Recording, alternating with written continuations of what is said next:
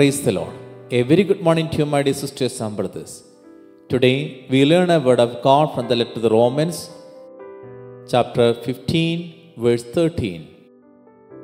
May the God of hope fill you with all joy and peace in believing, so that you may abound in hope by the power of the Holy Spirit.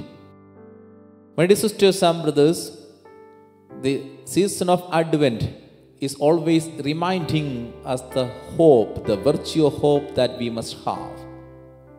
Our hope is in the Messiah, who is our Redeemer. The people of Israel were hoping for this Messiah, this Redeemer, and they were waiting for him, and God intervened in the history and he redeemed them from all kinds of bondages. My dear sisters and brothers, we must have this hope. In all our uncertainties, in all our sufferings, in all our unanswered questions, we must have this hope. When we have this hope, we will be able to overcome all kinds of sadness and fears or anxieties, because our hope in Jesus and our hope in His promises, that is our real faith. We believe our hope as He is our healer. We believe He is the God of impossibilities. We have hope in Him who is our protector. We have hope in Him who is our provider. So, my dear sisters and brothers, let us have this hope, especially in the season of Advent. Let us offer ourselves and all the innards of today, and we pray.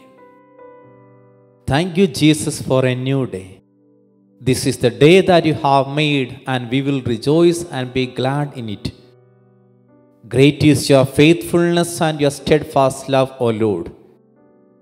I give this day to you and ask that you use me however you see fit. This day is yours. Everything that I am is yours. Be at my side and take control over the affairs of my life.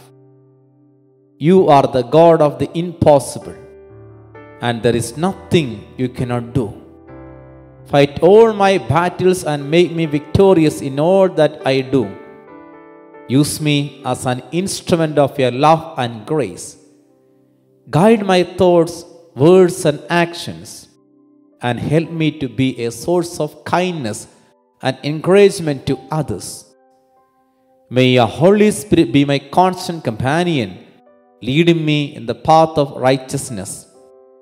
All praise and glory to you, Father. In Jesus' name we pray. Amen.